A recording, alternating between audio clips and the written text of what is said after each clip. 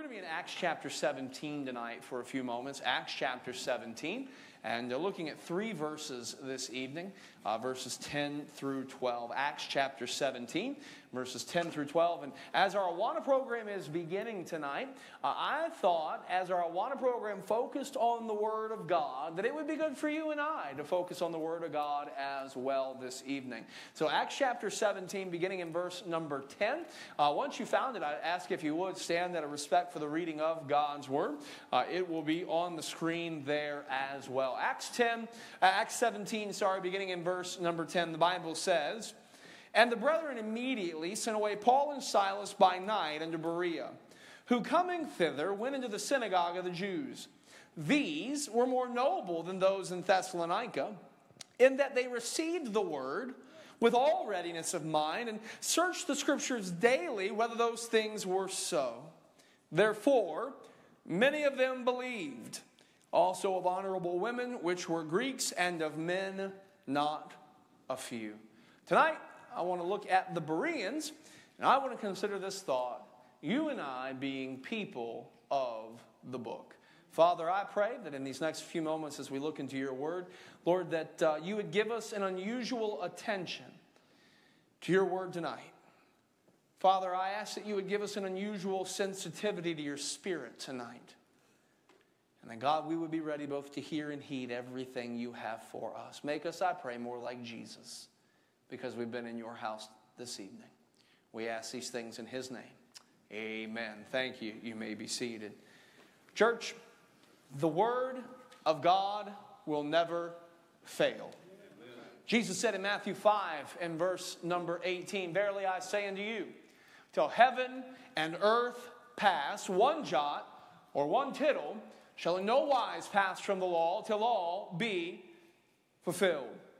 The Word of God will never fail. The Word of God directs us. Psalm 119, 105, the Bible says, "Thy Word is a lamp unto my feet and a light unto my path." The Word of God protects us. Proverbs 30 and verse number 5, the Bible says, "Every word of God is pure. He is a shield unto them that put their trust in him." The word of God sustains us. Psalm 119, 116. "Uphold me," David said, "according to thy word, that I may live, and let me not be ashamed of my hope." The word of God not only directs us, protects us, sustains us, it cleanses us. Psalm 119, verse 9. "Wherewithal shall a young man cleanse his way? By taking heed thereto, according to thy word."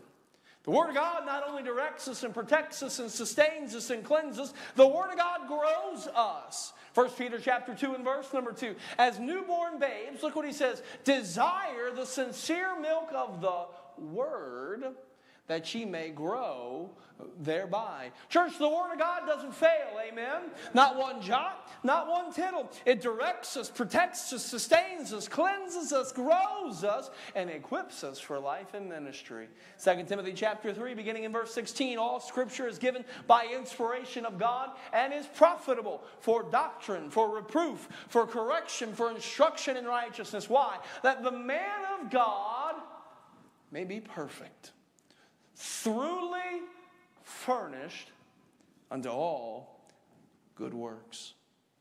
Church, the Word of God will never fail. The Word of God is settled forever. The Word of God is alive and sharper than any two-edged sword. And tonight, I want us to remember again that we as Christians are called to be people of the book. If we claim to know the Lord, and we claim to love the Lord, and we claim to follow the Lord, then it only makes sense that we know, love, and follow his word. As a Christian, my identity, my instruction for living, my passions are not formed by self-interest. They're not formed by political movements. They're formed by the Word of God. And since we're called to be people of the Lord, it makes sense that we be people of his word. Tonight, as our children begin their dive into God's word, I think it's only fitting that we as adults are reminded that we should lead by example. Amen? and that we also need to be people of the book, knowing how to rightly divide the word of truth. So let's look at the Bereans tonight. They left us a pretty good example. Beginning in verse number 10, the Bible says, "And the brethren immediately sent away Paul and Silas by night unto Berea." If you back up, you'll see Paul and Silas experienced great persecution and great opposition in the city of Thessalonica. And so the time came when they needed to get out of Dodge. And so the brethren got them out of Dodge, so to speak, and who, verse 10 says, coming thither to Berea, went into the synagogue of the Jews. Now, speaking of the Bereans, in verse 11, these were more noble than those in Thessalonica. How so? In that they received the word with all readiness of mind and searched the scriptures daily whether those things were so. So what can we learn from the Bereans tonight? How can we apply their model or example? Number one tonight, I think it would be good for us to recognize their appetite for the word. As we look at the Bereans and we consider their example, I think it's good for us to recognize their appetite for God's word. Did you notice how the Bereans approached the Bible? The Bible says of them in verse 11 that they received the word with all readiness of mind. The word readiness means an eagerness. It's like a chomping at the bit. These guys were ready to rush forward. You ever seen a kid at Christmas? That's readiness. So my Emma had a birthday today. Now, Wednesdays are not great days to have birthdays, right? I mean, you got school, you got piano lessons, you got church, and then there's hardly any time for cake and ice cream. So what we did was we did her birthday party yesterday on Tuesday. But you know what she asked us? She said, "Daddy," this was Sunday night. She said, "Daddy, can I open my presents early on Monday?" I said, "No, you're already opening them early on Tuesday." She was ready. That's what the Bereans were. I mean, they saw this as a gift, and there was an eagerness, a readiness. I'm afraid sometimes we approach God's word more like a spelling test than a gift. But these guys were eager to receive and understand the truth of God's word. And you see their approach, you see their appetite. The Bereans' readiness was evidently made possible by the appetites they had developed. They had taught their heart to hunger for God's word. Now I want you to let that thought sink in. They had taught their heart to hunger for God's word. Now, here's the thing about appetites. Appetites are developed. Appetites are developed. Let me explain. So, good appetites are developed intentionally over time. You know, I drink one of them like green smoothie shakes every day, and it looks like toxic sludge. But at this point in my life, it's actually delicious. It's got spinach or kale in it. It's got banana in it. It's got some fruit in it, and it mixes it all up. And I drink it every day. Now, last week, I was out of town. You know what I didn't get? I didn't get my fruit and veggie shake every day. And to some of you, that's silly. But my body was like, "Dude, where's your fruit and veggie shake?" And I wanted it. I didn't start there. I started like this. But I developed an appetite over time. If you've ever done exercise, if you've ever gone running, you don't wake up on day one wanting to run. Even less so on day 2. Even less so on day 3. But somewhere around week fill in the blank, all of a sudden, if you're not moving, your body's going, "Hey, what are we doing? It's time to move. It's time to do it." Why? Because good appetites have to be intentionally developed over time. That's very different than the bad appetites. What happens with the bad appetites? The bad appetites unintentionally develop as you drift after your base or fleshly desires. Meaning it's very easy for my body to want sugar. Because that's where my body naturally wants to go. It's easy for me to teach my body to come home and sit in the recliner. We got one of them couches that reclines. My body likes that. I got my spot. And the kids know if they're in my spot when I walk in the room, get out of my spot. Why? Boy, I like it. Now, spiritually speaking, it's the same way. You say, well, preacher, I struggle to read God's word. I struggle to pray. I struggle to hunger after those things. Here's the thing. You have to intentionally teach your body to hunger after God's word. You have to intentionally develop the appetite for God's word. Now, I'm going to tell you, if you're a child of God, the Spirit of God within you, He wants you to be in God's word. And He will move you to be in God's word. But I'm going to tell you, the actual act of, boy, something within me wants to, and me actually sitting down and opening up my Bible and doing it, sometimes are very different things. I'm going to tell you, church, one of the things we can learn from the Bereans is these people had taught their heart to hunger for God's word. They had intentionally, over time, developed that appetite. The Bible says the Bereans received. The word received, it means intentionally took hold of, intentionally welcomed the word with all readiness, with all eagerness. Let me give you some applications here. Here's a thought.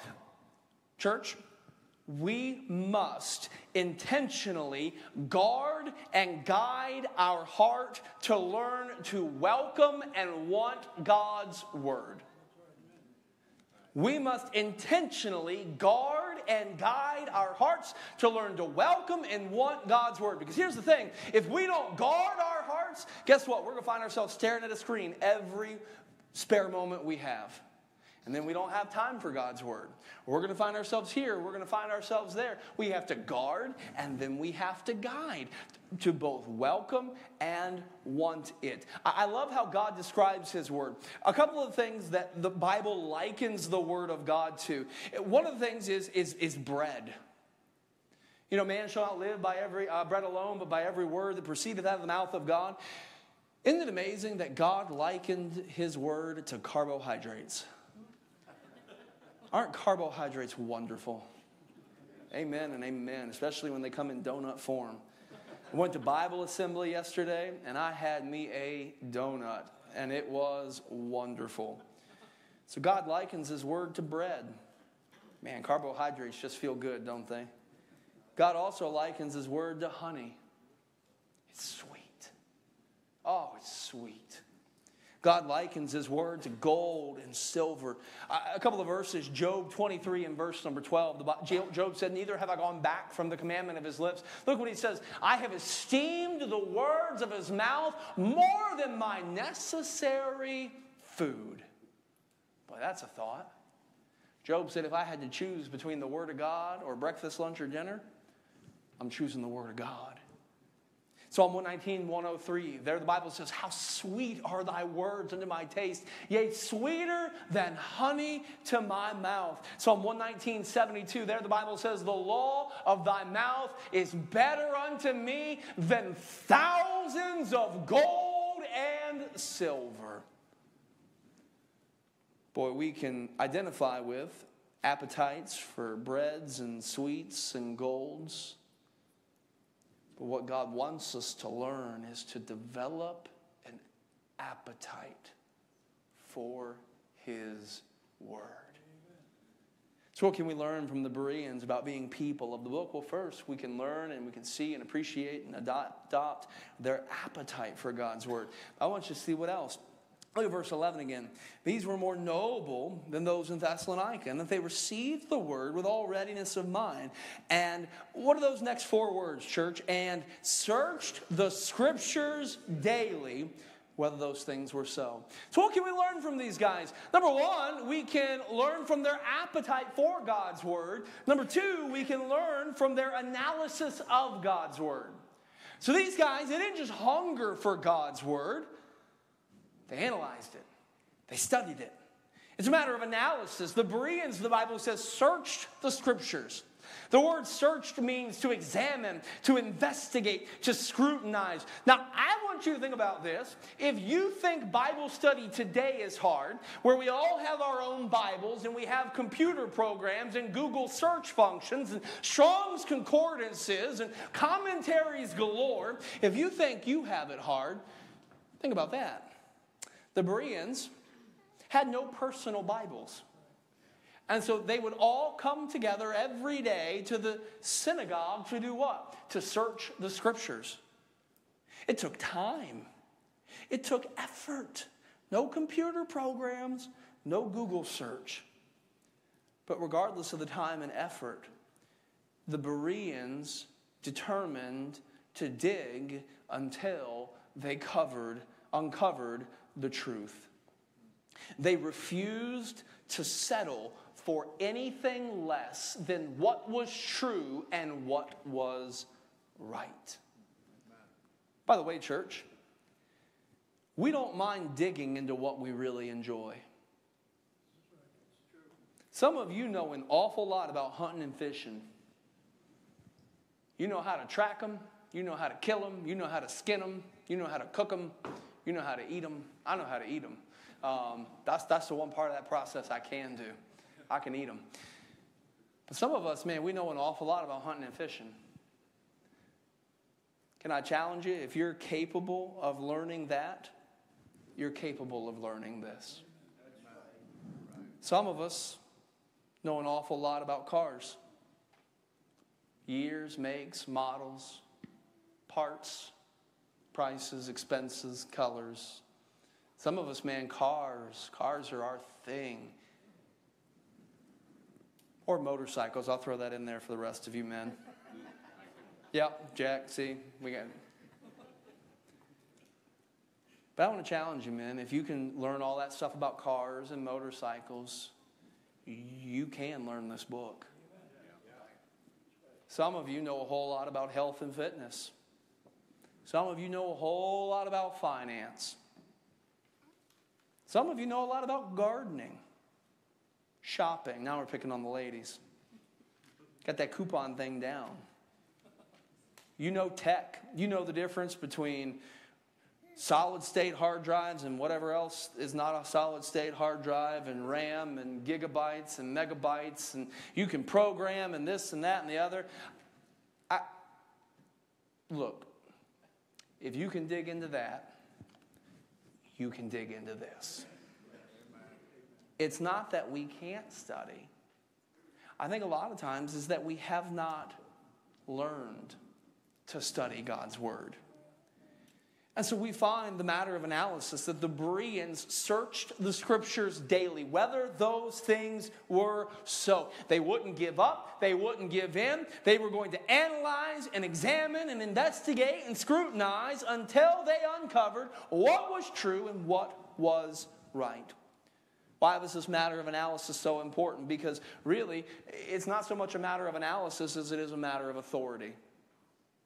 Think of this. Who was it that was preaching to them? It was the Apostle Paul. If the Apostle Paul walked into the Harvest Baptist Temple, I would sit down. I would sit down not there, but there. And I would listen to what the Apostle Paul had to say. But here's what the Bereans did. They listened to what the Apostle Paul had to say, and then they picked up this book to see if it was true. They fact-checked the man. Why? Because the Apostle Paul isn't the final authority. There's no preacher that's the final authority. This book is our final authority. And so why is the matter of analysis so important? Because the Word of God is our final authority for faith and practice. Let me give you a couple others that it's not. These are not the final authority for faith and practice. Number one, it's not the preacher.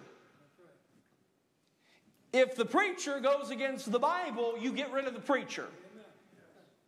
Number two, it's not your feelings. It doesn't really matter how you feel. If your feelings go against the Bible, you need to put your feelings aside. It's not the preacher. It's not your feelings. It's not tradition. It's not your tradition or my tradition. It's not our heritage. It's not our culture. It's not our comfort or convenience. It's not our political party. None of that, ladies and gentlemen, is our final authority for faith and practice. This is our final authority for faith and practice. And if this is our final authority, then we better take the time to make sure we know what it says. Amen. Jesus said in John chapter 5 and verse 39, he said, search the Scriptures.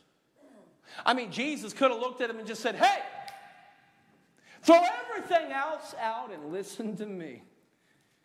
That's what Jesus could have said, because he is the Word. But Jesus told those Jews there that day, he said, search the Scriptures. He said, for in them ye think ye have eternal life, and they, the Scriptures, are they which testify of me. In 2 Timothy chapter 2 and verse 15, Paul admonished Timothy to study to show himself approved unto God, a workman that needeth not to be ashamed, rightly dividing the word of truth. And the beautiful thing is, these Bereans were willing to surrender themselves not to the Apostle Paul, not to the arguments of man. They were willing to surrender themselves to the ultimate truth of God's word.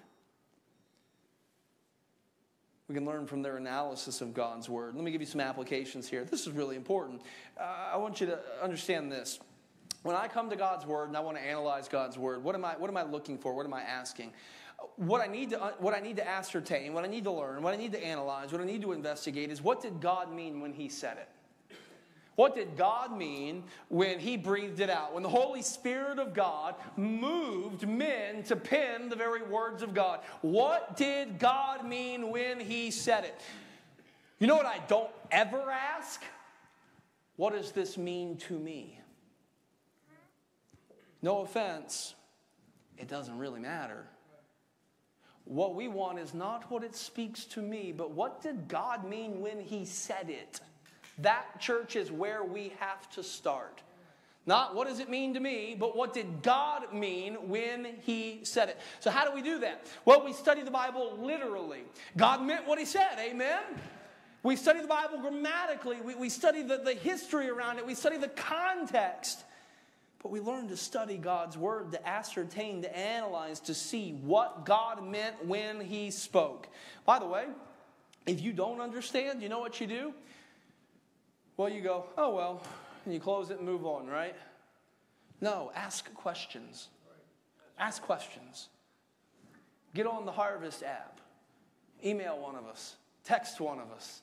Come into the office and talk. And we can analyze God's word together. You know what I think would be an awesome class for us to have at some point? How to study God's word. Taking 12, 15 weeks and looking at how do we actually do this thing of studying God's word. Maybe we'll do that sometime.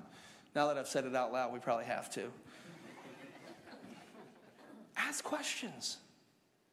Here's the thing. Sometimes we're going to find I have the same questions you do. But that's okay. Because we're students of God's word together. But we are learning to analyze God's word, to get to the truth, to get to what is real, to get to what is right. And by the way, when I study God's word, not only do I need to come to it trying to ascertain what did God mean when he said it, I need to come to God's word with a humble heart. Because very often I come to God's word with what I already know it means. Or I come to God's word and God's word speaks, but I'm not willing to listen to it.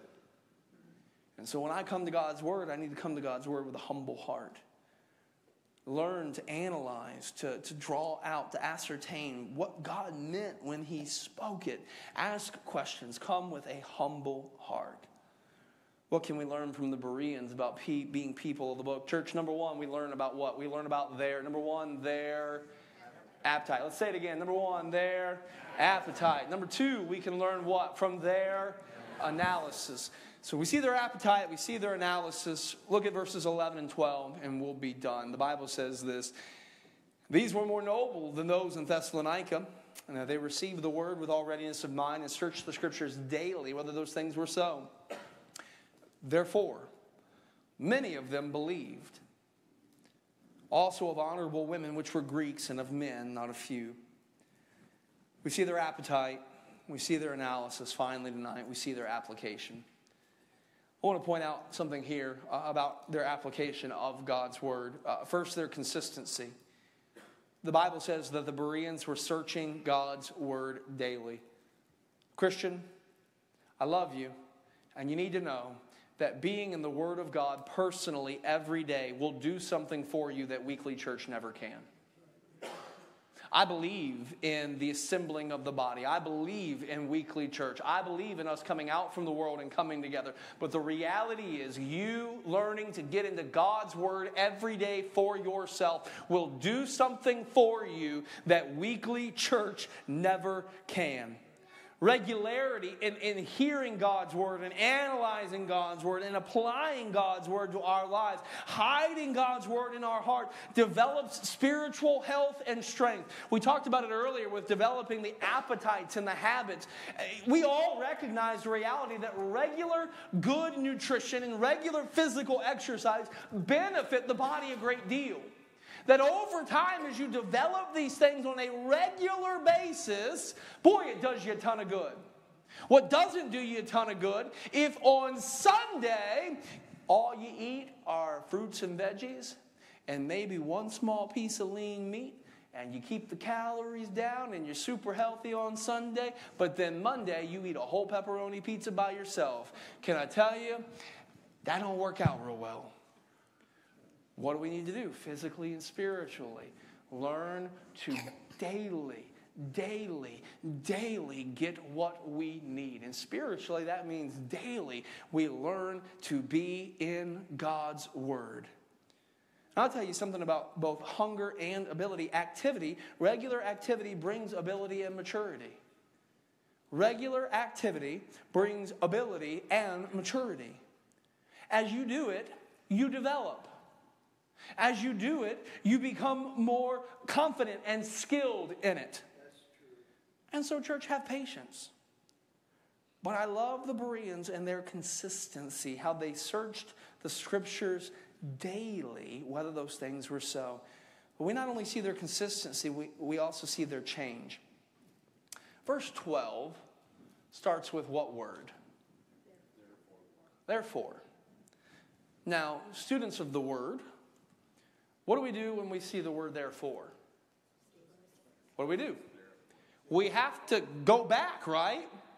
We have to go back and find out what the therefore is there for. So we see, therefore, many of them believed. So what was it that brought the change into their life? Verse 11. How they received the word with all readiness of mind and searched the Scriptures daily. You see, having an appetite for God's Word is a wonderful place to start. Learning to analyze God's Word, to scrutinize and investigate and draw out the truth is a wonderful way to continue. But boy, that appetite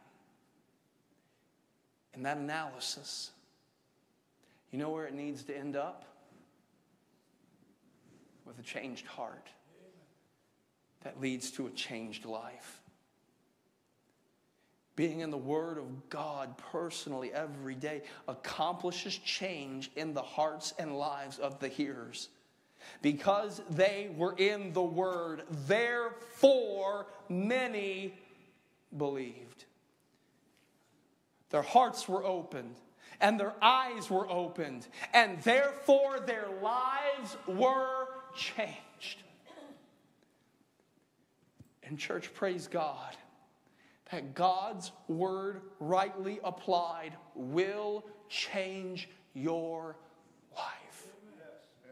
Romans 10:17, so therefore faith cometh by hearing, and hearing by the word of God. Isaiah 55 and verse 11, so shall my word be that goeth forth out of my mouth. It shall not return unto me void, but it shall accomplish that which I please, and it shall prosper in the thing whereunto I have sent it. John 17 verse 17, Jesus said as he prayed to the Father, sanctify them through thy truth.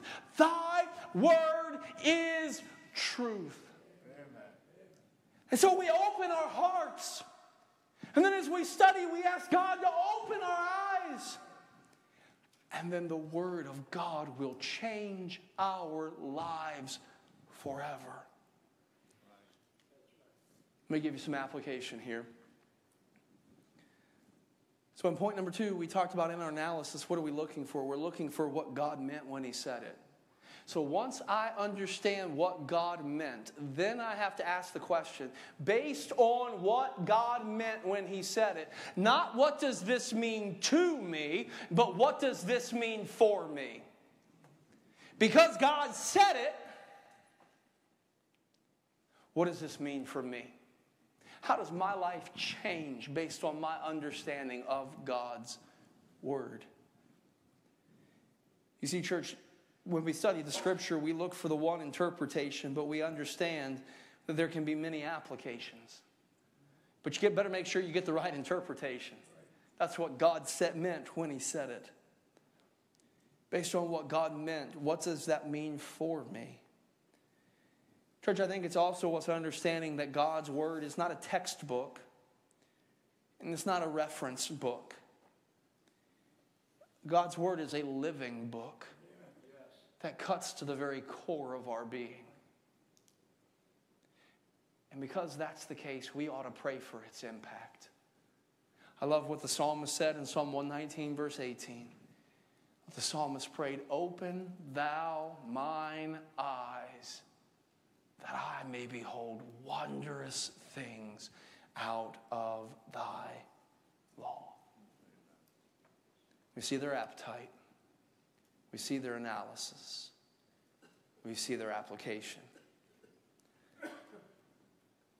God's Word does not fail. It will not fail. It cannot fail. Let me ask us, though, church, are we people of the book? How's our appetite for God's Word? Oh, we have an appetite for a lot of things. We have an appetite for sports, and we have an appetite for hobbies, and we have an appetite for food, and we have an appetite for the phone, and we have an appetite for TV and that show or that movie. We have an appetite for a lot of things, but how's your appetite for God's Word? You know, maybe tonight we recognize, my heart really doesn't hunger after God's Word like it should. What should I do? I think, first of all, you should ask God to help you hunger after God's Word. And then I think beyond asking God to help you hunger, you need to intentionally guard and guide your heart, to intentionally develop those good spiritual appetites. How's our appetite tonight? Let me ask you, how's your analysis? How's your study of God's Word? Ask questions. You say, well, preacher, I don't really know where to start. Seek assistance. How's your analysis? Finally tonight, how's your application? Let me ask you, how has God's Word changed your life recently? What can we point to and say, because God's Word says my life has been changed? I'm going to tell you, it is a living book. It's sharper than any two-edged sword. The Bible says piercing even the dividing asunder of soul and of spirit. This is a penetrating, powerful book. How has it changed your life recently? How has it changed the way you think, changed the way you act, changed the way you're a spouse, changed the way you're a parent, changed the way you're a neighbor, changed the way you're a church member, changed the way you're a friend, changed the way you're a student, changed how you handle your money, changed how you handle your gifts, changed how you handle your time? How has this book changed your life recently? So often I think, well, we want this big move of God, when sometimes God is really just speaking in that still small voice day by day. And He wants to change us moment by moment into the image of Christ. How has God's Word changed your life recently? I think the danger for some of us is this. We're real good at holding God's Word in our head while hiding it from our heart. It seems elementary. But I want this place, and I want my heart to never get beyond that old song, the Bible. Yes, that's the book for me. I stand alone on the Word of God, the Bible.